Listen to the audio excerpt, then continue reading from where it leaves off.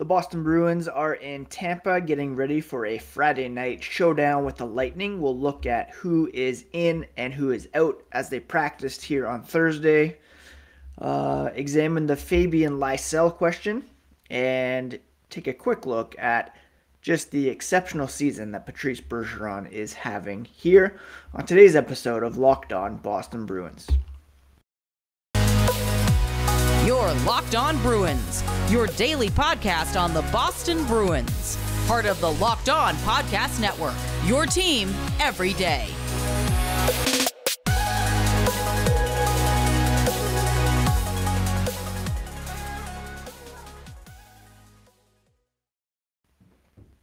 What is up, Bruins fans, and welcome back to the Locked On Boston Bruins podcast. I'm your host, Ian McLaren, and this is a daily show where we discuss all things Spoked B, as well as take a look around the NHL. Today is Thursday, April 7th, opening day around Major League Baseball, first day of the Masters, and our Boston Bruins are getting ready for a big game tomorrow night against the Tampa Bay Lightning. I want to thank you so much for making Locked On Bruins your first listen every day. The podcast is free and available on all platforms, so please do smash that subscribe button. Each new episode will be automatically added to your feeds for you to download, listen, and enjoy. We're also on YouTube if you want to check out the video presentation of the podcast, as well as get some bonus clips along the way. If you can follow along on Twitter at Locked NHL Bruins, and you can find me, my dad jokes, my hockey tweets at Ian C. McLaren. Following Tuesday's loss to the Detroit Red Wings, the Bruins had Wednesday off, back on the ice here on Thursday, getting ready for this game against the Lightning. And I was waiting to see who would be at practice, who is going to be absent, because there are some injury questions surrounding some pretty key players right now. The Bruins did gather on the ice, not practicing, were David Pastrnak and Hampus Lindholm. Two obviously huge players for the Bruins. Pastrnak left a game Monday in Columbus, did not play against Detroit on Tuesday, and it appears as though he won't be ready to return for tomorrow night's game against the Lightning. And Lindholm was injured during the game against Detroit, not practicing here on Thursday. Now, the Bruins are in the midst of a 4-game road trip. There's 2 games remaining on this roadie. They will play, like I said, Friday in Tampa, and then Sunday in Washington before returning home to play St. Louis on Tuesday. No word yet as to whether Pastrnak and or Lindholm have been sent back to Boston and will be ruled out for the remainder of the trip. So, with these lines going, you had Marchand, Bergeron, DeBrusk at practice. Hall, Haula, and Marc McLaughlin taking Pasternak's spot. That had been occupied by Thomas Nosek during the game against Detroit. Third line remained intact, or was reunited, I should say, as Trent Frederic. He missed a game after getting banged up against Columbus. He came back for practice, so he was skating on his normal spot with Coyle and Smith. And then the fourth line reunited as well. Curtis Lazar had missed the Detroit game. He's back on the fourth line with Nick Foligno, Thomas Nosek, and Tom Bleed, Jack Stanika serving as the extra skaters. It's interesting to me to see McLaughlin getting game action over Stanika. Stanika, a right-hand shot. He is a natural center. Could very well fill in on the Hall line, but they're giving McLaughlin that opportunity at the moment. On the back end, Riley bumped up to play with McAvoy in the absence of Lindholm. Grzelcyk, Carlo, and then Forbort was rotating with Clifton and Brown. The Bruins had Swayman listed as the first goalie. I don't know if that's an indication that he will start tomorrow night. Talked on yesterday's podcast how he's been struggling a fair bit here since the beginning of March.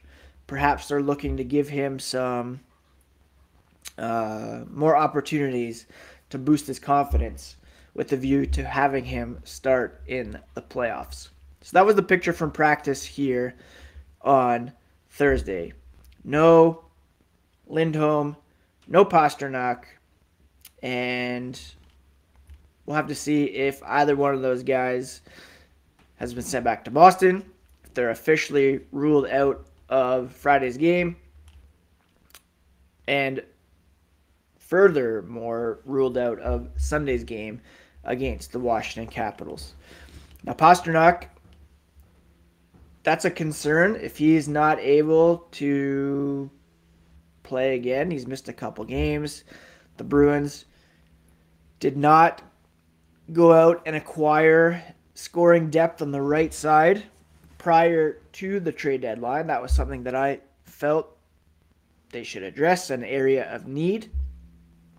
And that raises the question as to whether Fabian Lysell might be able to make the jump to the big club before the end of the season. And we're going to talk about that here in a moment. But first, a quick word about BetOnline. BetOnline.net is your number one source for all betting needs and sports info. You can find all the latest sports developments, including this week's Masters, odds, podcasts, and reviews for all the different leagues this weekend. BetOnline is your continued source for all sports wagering information, including live betting, esports, and scores. Head to the website today. Use your mobile device to learn more about the trends and action at BetOnline, where the game starts. Thank you so much again for making Locked On Bruins your first listen every day.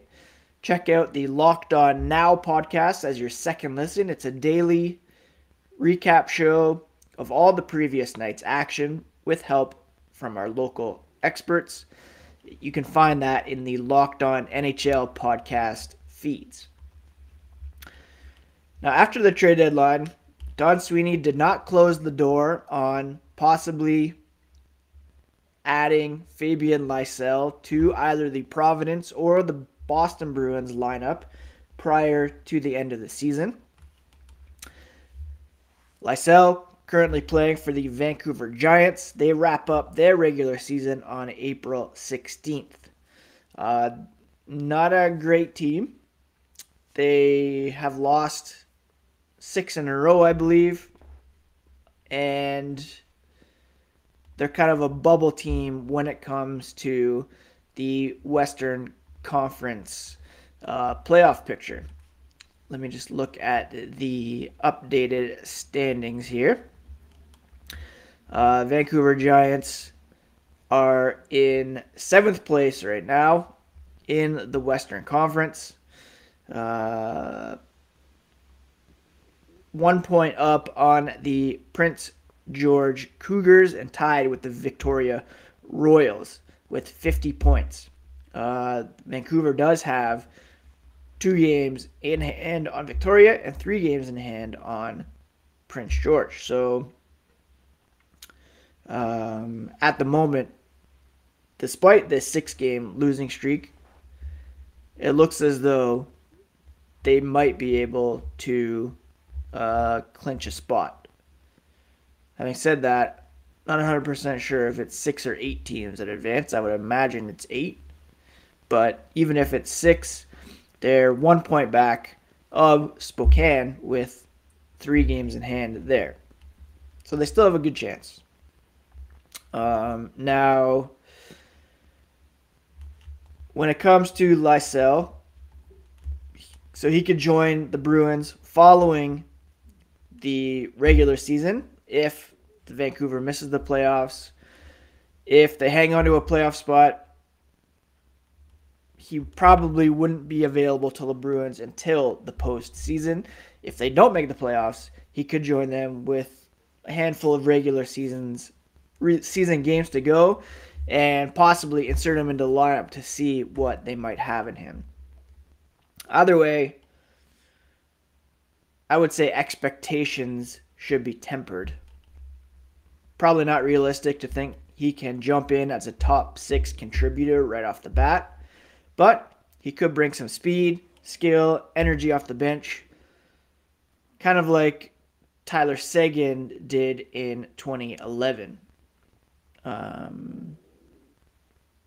Now with Pastrnak injured, banged up, not 100%, whatever the situation may be, they could very well have a need to bring a right-hand shot into the lineup. Marc McLaughlin is there, like I said, but Lysell's ceiling is a bit higher. He might be a guy that you want to see what he might be able to bring to the table. Now, he hasn't really blown the WHL away. In rookie scoring, he ranks 12th overall with 21 goals, 33 assists through 54 games. Now, I should say he's only played in 47 games, so his point per game average is a lot better than some of these guys. Matthew Savoie for Winnipeg leads the pack with 84 points in 61 games. So he's well behind that. But at the same time, he does lead the Vancouver Giants in scoring. And that's pretty impressive for a guy who is playing his first season in North America. You know, there's a huge adjustment for guys coming over from Europe, adjusting to the North American game, the North American ice, the North American culture. The Swedish-born player lived over there all his life, coming over here, scoring 21 goals, adding 33 assists in his first season in North America is fairly impressive.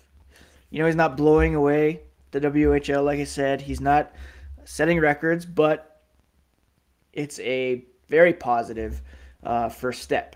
And, you know, they sent him there to kind of, introduce him to the North American game.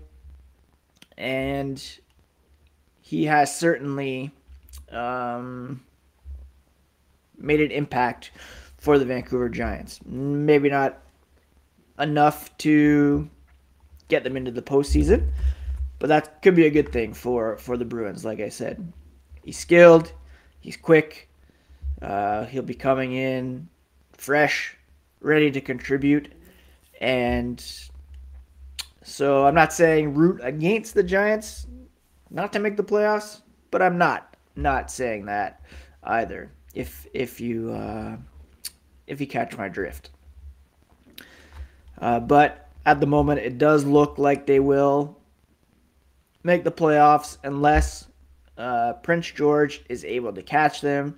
They're 1 point back, but Vancouver has 3 games in hand. They could make the playoffs with a record right now of 23, 35, and 4, which is not great. A 4.03 point percentage.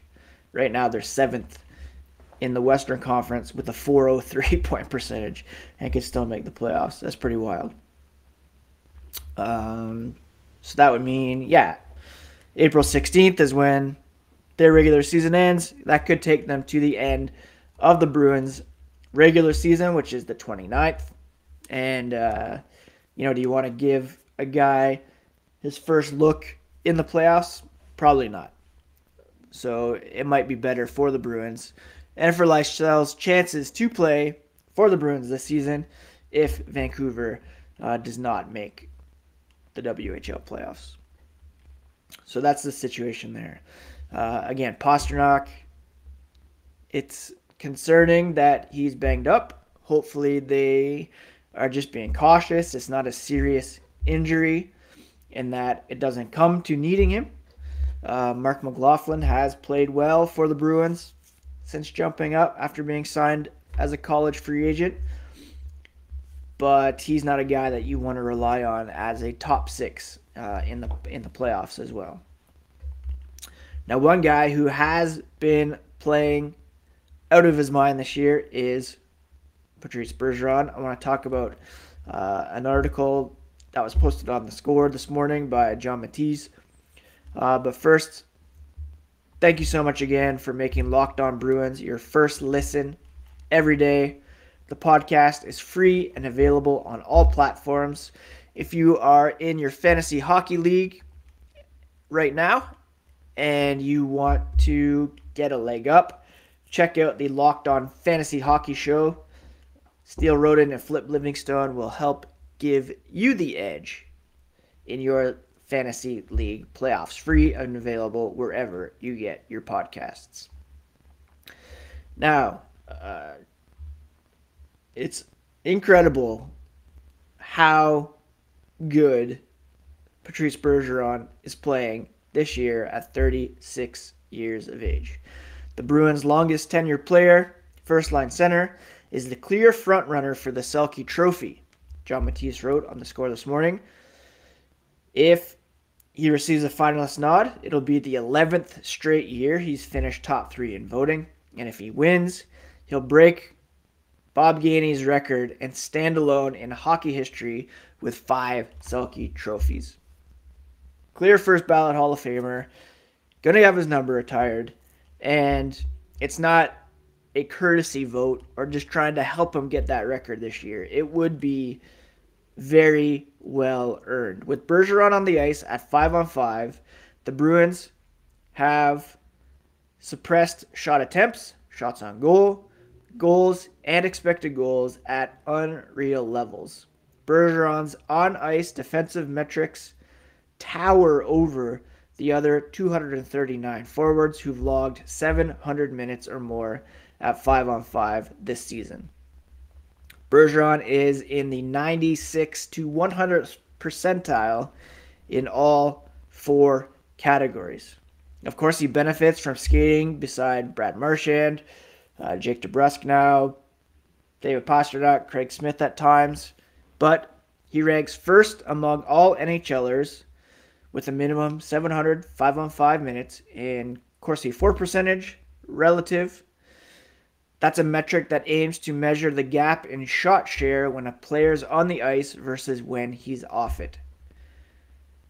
The Bruins are an above average possession team, but that jumps by a whopping 15% when Bergeron is on the ice. Taking strictly goals for and against, Boston has scored 41 and allowed 22, with Bergeron on the ice at 5-on-5, a 65% goal share.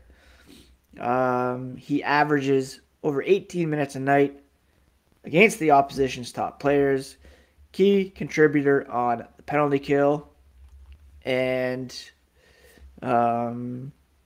what's special, Matisse writes, about this season is that he's on pace to set personal bests in several defensive metrics, despite being in his mid-30s, and also while scoring 54 points in 62 games. And he's also 62.4% success rate in the face-off circle. Matisse writes, watching Bergeron do his thing with the Stanley Cup, 4 Selkies, nearly 1,400 total NHL games to his name, you can't help but wonder if we're witnessing arguably the greatest defensive forward of all time play the best defensive hockey of his career at age 36. The answer might be yes, and he's likely crafted a bulletproof Selke case. It's all within the context of it possibly being his final season as well. Remember, he's an unrestricted free agent, hasn't committed beyond this season. It would be cool to see him go out playing the best hockey of his career. Even better to see him go out as a Stanley Cup champion. But at the same time, they could really use him for the next couple of years at the very least. That's it for today's episode. Kind of a short and sweet one today. You can probably hear it in my voice. Battling cough. No, not really a cough, but sinus, throat, My shoulder's still bothering me. Going to physio later. No Bruins action tonight. Probably check out the Dropout finale, which has been a very good series about Elizabeth Holmes. Watch some more Better Call Saul. Maybe check out some baseball. Very excited for the Blue Jays this season. But do check out the Locked On Red Sox podcast as well. They're going to have you covered all year long for all your baseball information. Thanks so much for listening. Hope you have a great week. We'll be back tomorrow to preview the game against the Lightning. Perhaps have a guest on sooner than later. Everybody's so busy right now. It's hard to track down people to jump on, but we press on. And again, thanks so much for all the support here on the Locked On Boston Bruins podcast. Your favorite team every single day.